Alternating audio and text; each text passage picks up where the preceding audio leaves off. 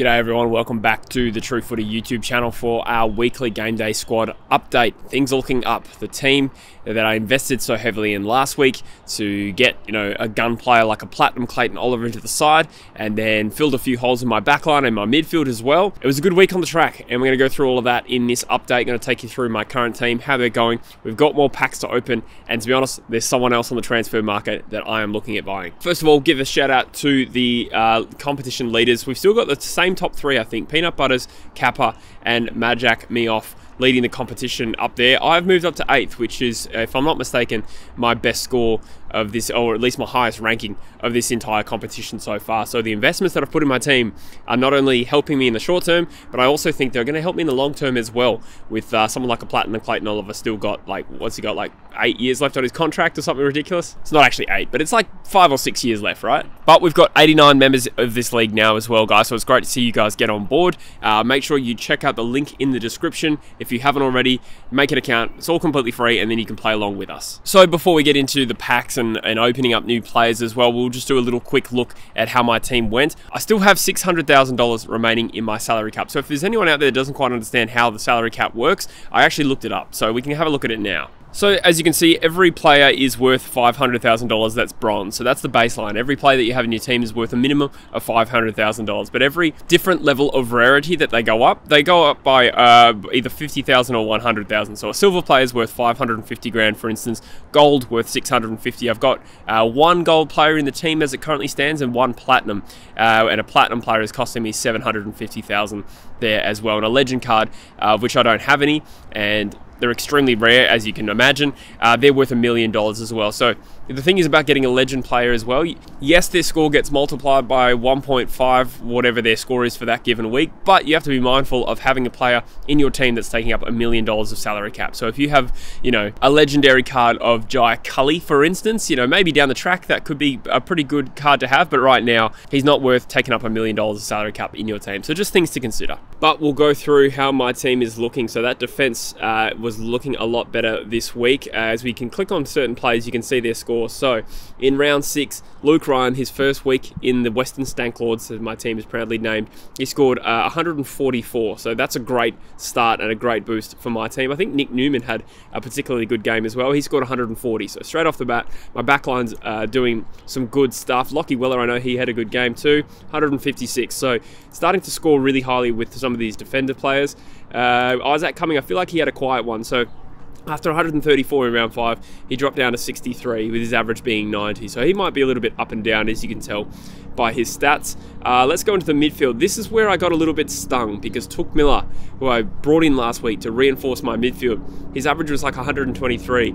I think because he got injured, and it's a bad knee injury potentially, he only scored 61, and I've got to get him out of my side. I haven't actually seen his injury update. I better check that after the video. Hopefully it's not an ACL. But for the rest of them, they did well. Clayton Oliver, how'd he go? So he scored 126 actual points, but because he's platinum, I got an extra 38 points up to 164 there, and his average was 182 when you consider these platinum as well. That's amazing. Adam Treloar's having a great year as well, 134 points. What a Josh Dacos got? He had a pretty solid game, 123. So he's turning out to be a very, very good game day squad player. Tim English was pretty good in the ruck against Sean Darcy, at least statistically, 147 again. Absolute lock for my best 22 spot. It would be nice to get an upgrade on him because he's still fairly young. I think he's 26, maybe. Assuming he's fit, he's just going to take that #1 spot in my ruck division every week. The forward line is an interesting one. It's a bit of a mixed bag, but I've got some really good performers in here. Jeremy Cameron is arguably the best player in the competition at the moment. He scored 114. Look at those scores, 173, 172. Charlie Cameron bagged 7. What did he got? He got 132, and he kicked 6 goals a few weeks ago and got 134. So he's not going to get, your classic 110 every week like you would want to bank someone in fantasy, but as far as luck goes of having those players, I'm doing very, very well. Oscar Allen, he's third in the Coleman at the moment. He was 94 because he's gold, so he scored 78 and got 94. So I'm pretty happy with those scores. The only one that really burned me was Took Miller getting injured with his knee, and the fact that I've still got $500,000 extra in my salary cap that I could be using to improve the squad. So that's what today's about. So I've got 2 specific plans of how I'm going to do that in this video. The first one is I've got some packs to open. So in my packs, I have grabbed a rare pack. So we're going to go through what that looks like shortly. But I've also got some starter packs that I'm going to open first. So these are the ones that you get given to you weekly without having to spend any money. So we'll see what we got. I really need defenders and forwards, and it looks like I've been given one ruck card, or one ruck pack rather, and 2 defender packs. So we'll have a look at the ruck pack. Who have we got?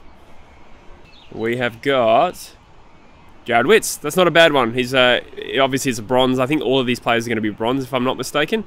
Maybe you could get a silver, I'm not 100% sure. But got Jared Witts, he's a good ruck option. It doesn't let me check his scores, I can do that a little bit later. But Tim English is going to be locked and loaded as my ruck anyway, so the best he can hope for is a bench spot, but I've also got Rowan Marshall. Let's go into the defender packs. Who have I got?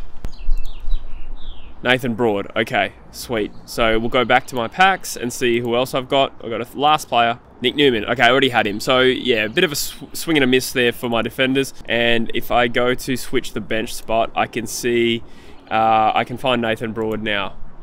So I'll just swap him just because I want to see what his score is. There's probably a more efficient way to do that. His average is 80.5. He's just played in rounds 1 and 2. Oh yeah, he's injured.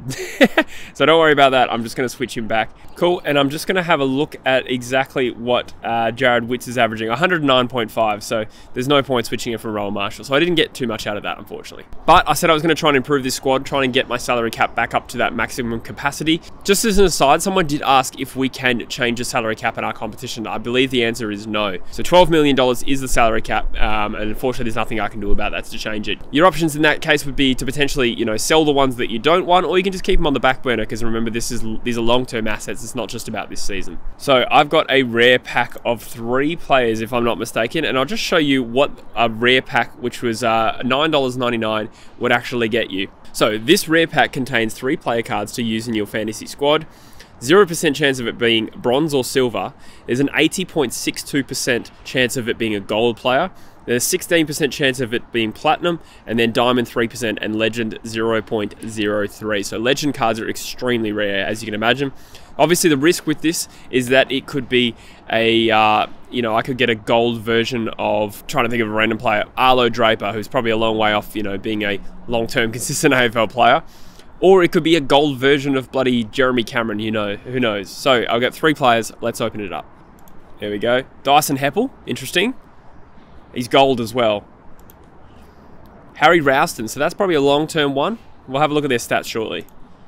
And Lockie O'Brien. Okay, so no guns there. Probably a bit of a swing and a miss, but we'll have a look at my squad and see exactly how they shape up in terms of their averages. So I'm going to go a quick way. I'm going to go to my cards, and then I'm going to go to gold rarity here, and it'll just show me exactly who I've got, which is all the players there. So Lockie O'Brien.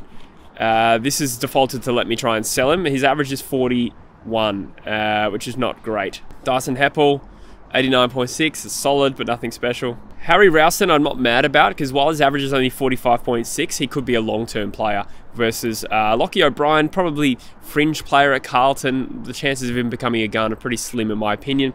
And Dyson Apple's at the end of his career. So didn't do too great out of that. I might just try and sell them for like 50 cents. And I'll keep Ralston for now. For the record, Luke Foley played on the weekend and did alright. So he scored 76. Because he's gold, it would have been 91.2. So I didn't have him on my side. But if he's got a game now, maybe there's a chance he becomes an AFL defender. Who knows? So I've gone through this entire video and haven't been able to improve my squad just yet. However, I do have $4.99 still in my account, and the reason is I've got someone looking in mind specifically for improving my squad. So defenders and forwards is obviously my weakness, more so the forward line now. When you look, I've got Riley Thilthorpe still on the side at 70.4, Zerha 80, Nick Martin 87.8, Eric Hipwood on the bench at 59.3. So I can do a lot better here.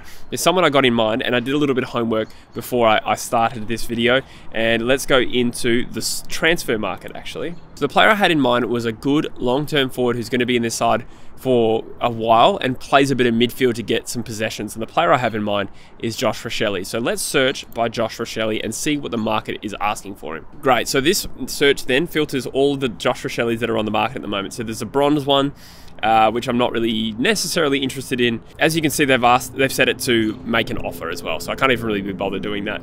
Whereas some people have set specific prices. So a silver 1.1 times Josh Rochelle is going for $8. So what would his average be? 119, but I reckon we can do better. There's a gold one for $10, 130.6. Here we go. This is the one I'm looking for. There's a number of Josh Rochellis, if you scroll down a little bit, that are only going for $4 and are gold. So his average would be 130.6, and because I'm plotting the trajectory of him, I think he's a talented player. I think he'll be around for a while. I think this would be a very worthy thing to spend $4 on. So that's what I'm going to do. I'm going to buy Josh Rochelli for my forward line, which improves my side by 50 points every week. So the most obvious one there is to switch out Riley Thilthorpe, the lowest average player, who's going to be a good long-term player, but at the moment, he doesn't really compare to Josh Rochelli, who I swap in. So Josh Rochelli is now in my side at 130.6, and let's see what it has done to the salary cap. I still have $450,000 remaining in my cap, so that's really, really good. Really happy with that. Still potential to improve this side week on week. Anyway, guys, that will wrap up the update of my game day squad. Really enjoying this game. Hope you are too. Make sure you join the competition if you haven't already with the link in the description. All completely free. I know that I'm spending a little bit of money to improve my squad, but A, I'm enjoying the game and I want to, and B, there are heaps of weekly prizes you can win as well, so it's never too late to join the season. But thanks for watching, guys. Make sure you subscribe to the channel if you haven't already, and I'll see you in the next video. Cheers.